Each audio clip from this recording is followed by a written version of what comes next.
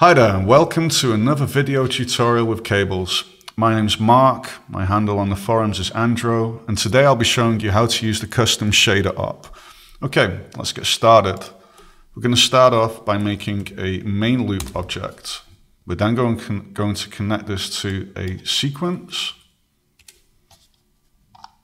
The sequence we're then going to connect to a basic material, and the basic material we're then going to finally connect to a rectangle. We just want to make sure that we've got a little bit of a render context here so we can see what's going on. Now, if I click on the basic material op, you can see over here that I can change the red, the green, and the blue. Now, we're going to do this with a shader. So we first off make the custom shader op. The shader then needs to be turned into a texture. So we then go to the shader to texture op. Now we get the output shader and plug it into the input shader over here. We now get the texture output and we plug it into the texture input over there. Now you can see that the color of the rectangle here is gray, and I'm going to show you why. First of all, we click on the custom shader, and over here we can see that we can edit the fragment shader or the vertex shader. Let's click this, and now we see that the editor opens on the left hand side of the screen. Now, over here, we have void main, which is our main function inside of the shader, and we have a vec4 call. For the people that don't know shaders, a vec4 is just 4 floating point numbers. So here we have red, green, blue, alpha. So I want to just make this red. So to make this 1, turn the green to 0, and the blue to 0. And I'm going to click save. Nothing's happened, okay? So now we include this with the render. There we go. We've got a red colored rectangle. Now, let's say that you would like to alter this red value from outside of the shader and not just by typing in code. So we do this with something called a uniform. So I'm going to make a uniform float and I'm going to call it uValue. Now, if I click save, you might expect a port to appear here on the op. To make this clear, if a uniform value is not used anywhere in the code, the compiler strips it out and cables will not make a port input. So if I now get this and I copy and paste it and put it in the red component and click save, you can now see that a port has been created with uValue. If I now click the custom shader op, we also have here a numerical field that we can change to alter the red. That's the basics on how to get a value from outside the shader into it with a uniform. Now, let's say that I want to get the width and the height of the viewport and apply them to my shader. I'm going to make a uniform float called uniform res x, uniform float u res y. Okay. Now, the traditional way of doing this is to say you have a vec2 and it's called uv and it equals gl frag coordinate dot xy divided by vec2 u res x u res y. Now, we're not going to see anything happen when I do this because once again, UV is not being used anywhere, so no ports will be created. So if I now get UV and I replace the red green with this and click save, we can now see that 2 ports have been created, uRes X, uRes Y. So for me, uRes X is your uniform resolution width, uniform resolution height. If we now go to main loop, we see we have a width output, and that's going to be plugged into uRes X. We have a height output, and that's going to be plugged into uRes Y.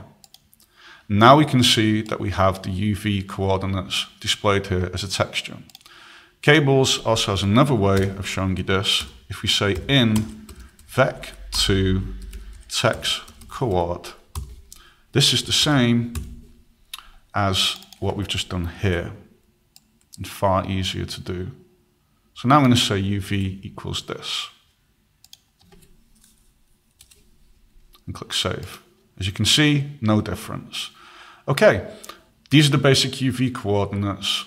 This is how we get a uniform in. So now I could say, for example, UV times U value, save. Now if I click the custom shader, I can apply multiplier to the UV coordinates, just to show you how these two things can be combined together. So another thing we normally commonly want to do is to get a texture and apply that inside of the shader. So now we're going to say uniform sampler 2D, and I'm going to give it a name, and I'm just going to call it text1. Now, if we want to see this, I'm just going to say vec4col equals texture, text1 UV. Now, when I click save, the screen goes black, and we can see that we have here an input for a texture. So I'm going to make the texture up, and we can see that there's no texture applied right now. So I click the texture up, go over here to File, click the file browser, go to the library, give it a moment to load. I'm going to load my favorite picture, the beach. And now we can see that the beach texture is being looked up inside of the shader. So, one moment. So we can now also apply this to, say, a cube. I'm going to make the cube just 0.5 by 0.5 by 0.5. And to be able to observe this in 3D, I'm going to go over here. I'm going to click in between the cables. I'm going to say Orbit Controls. Orbit Controls allows me to now click in the viewport and drag, which allows us to see the 3D. Now, the last thing I want to show you is just how to do some very basic animation, nothing special, but it gets the idea across. So I'm going to go over here and I'm going to make one more uniform, and I'm going to say uniform float UTime.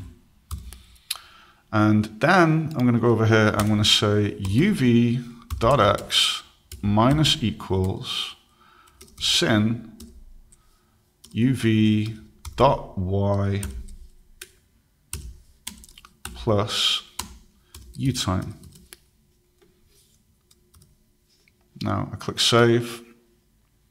1 minute, spelling error there.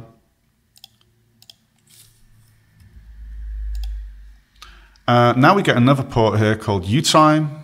I'm going to connect the timer 2 up. And now we can see that the texture is being animated. These are all the basics that you need to know to be able to use the custom shader up inside of Cables. I hope this video has been informative to you. If you have any questions about this, please feel free to leave something in the comments or to post something on the forums. Have fun and happy patching. Bye.